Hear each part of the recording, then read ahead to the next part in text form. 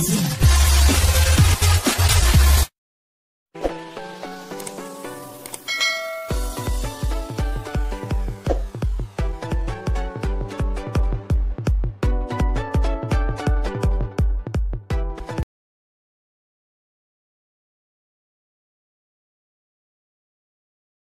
form for us adenosine triphosphate or ATP.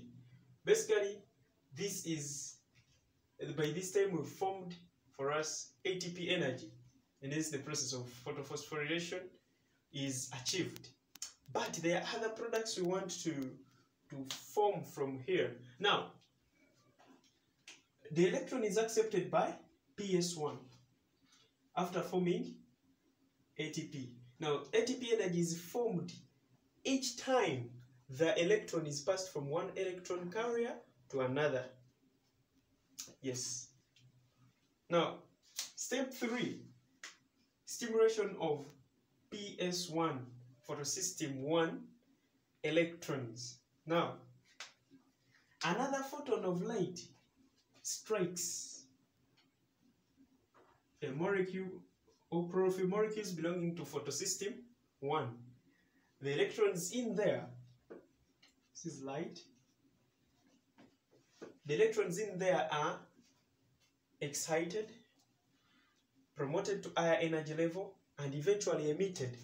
They are emitted, and there are 2 electrons here which then are accepted by another electron acceptor known as ferredoxin. So the ferredoxin here now accepts the electrons which were initially belonging to photosystem 1 initially.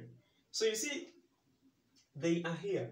That's why it is called non-cyclic. We don't see a cyclic path of these electrons. By the time they leave photosystem 2, they continue through this electron path until they reach ferredoxin, and they can't be replaced back here.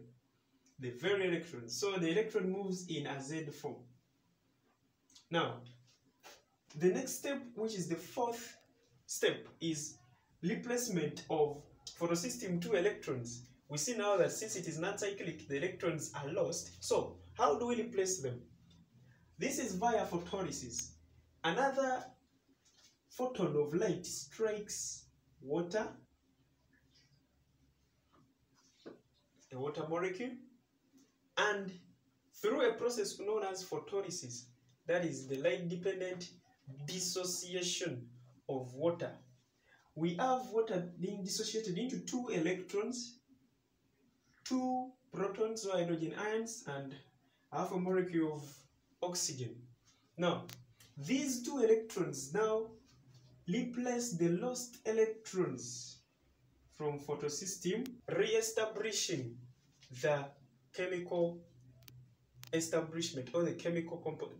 Actually, the chemical nature of photosystem 2 chlorophylls. Remember, when they lose the 2 electrons, they become positively charged. Now, to neutralize that charge, we need to get another external source of electrons, and that is water through photolysis.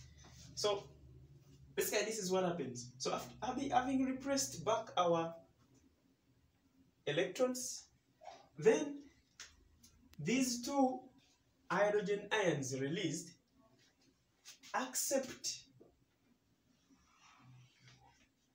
the 2 electrons from ferredoxin to form 2 hydrogen atoms, which are immediately accepted by NADP, that is to form reduced NAD, that is NADPH plus this proton. From there, we see that hydrogen from photolysis of water accepts 2 electrons. These were the electrons which initially were gotten from photosystem 2 to form 2 hydrogen atoms, which are immediately accepted by NADP to form NADPH. Some books write NADPH2.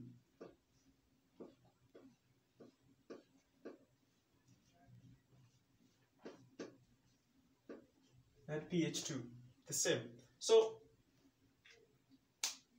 basically, that is the process of non-cyclic photophosphorylation, or the Z scheme, we see that the NADPH formed will then be used in the reduction reactions. Basically, it carries hydrogen in the dark stage.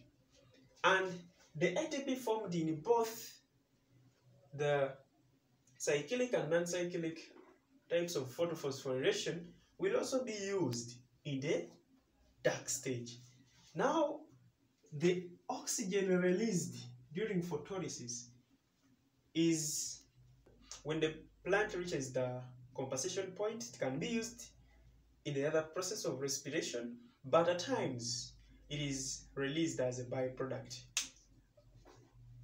Basically, in the process of photosynthesis, oxygen is a byproduct. So this is what we call non-cyclic photophosphorylation. Thank you for watching.